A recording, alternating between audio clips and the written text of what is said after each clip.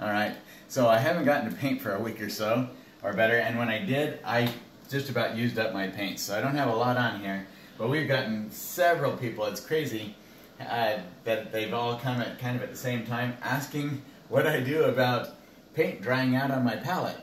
So I've been doing basically the same thing for 30 years.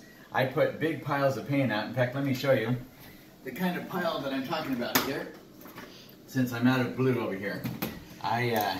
When I come out each day, I check to see if my paints are in good shape. I scrape them off, and this has been long enough I'm not even going to try to salvage this one. But I'll scrape it off like that, and try to get any little chunks that are there so it doesn't get in my stuff. And I put out a big pile of paint, like that. And when I have that kind of a pile, I'm not worried about, when I'm painting, running out of paint, so that I just get little teeny dabs, and then I'm all timid and reserved in the way that I'm mixing. With that, I'm not afraid to grab a bunch of it if I need to and make big piles of paint on my palette. So that also makes it easier when I come in the next day. So if I go for a night, sometimes it'll dry over in a night, but usually it takes a couple of nights. So let's say it's the weekend. I've painted on Saturday night, I don't work on Sunday. So I come in Monday morning and my paint is dried to the touch. Well, usually, even if it's dry to the touch, that doesn't mean that it's dried all the way through. Oil paint is slow dryer, so it takes a little while. So something like my orange over here, these cadmium colors, they usually take a long time to dry out.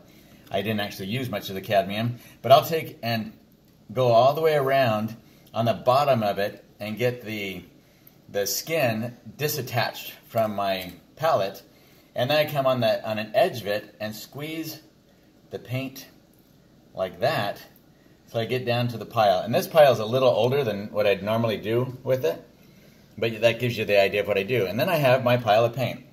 So yeah, I had the skin that got wasted, but it's thin, and it's really not that much of it. I mean, it looks like it. I guess it is a little bit of it.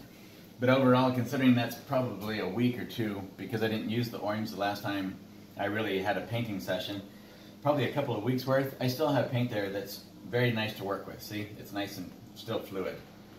Very fluid to work with. So, I'm not really wasting any paint. That's why I don't worry anymore. I tried back in the 90s, having it on a little portable palette, like one of those butcher tray enamel palettes. I could put it in my freezer, then I'd take it out and it would be gummy and it would take forever to thaw. Well, this is a waste of my time. I just want to get right to painting.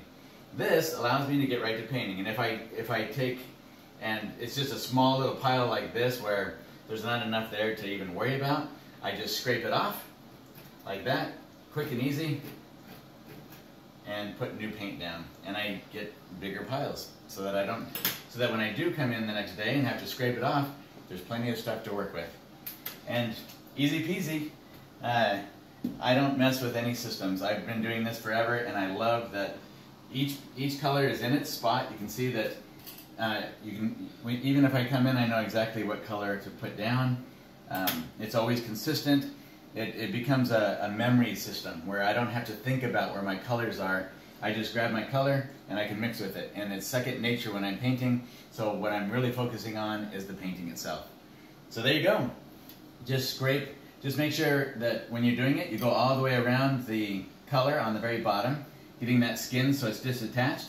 And then I just go right here, and I'm just pushing the paint that's still fluid out from underneath that skin, and I pull the skin away from that pile. And then I can just get rid of that little, see how that skin is really thin.